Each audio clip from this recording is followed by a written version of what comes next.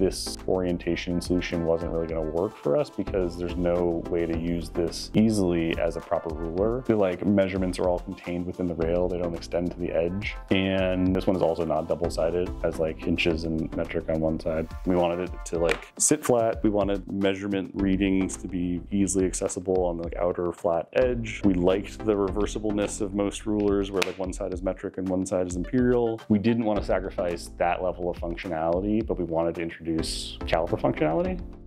There was a version that had all the measurement increments along the rail and then just straight lines that kind of like extended those measurements all the way to the edge, but they became like very difficult to read. We like came up with this solution that is maybe not as familiar to people. We realized that we could have all the measurements along the exterior portion of the ruler and essentially have this one indicator dot at the bottom. And so as you are like opening it up and measuring something, you just have to like look down at the bottom to understand what that measurement is.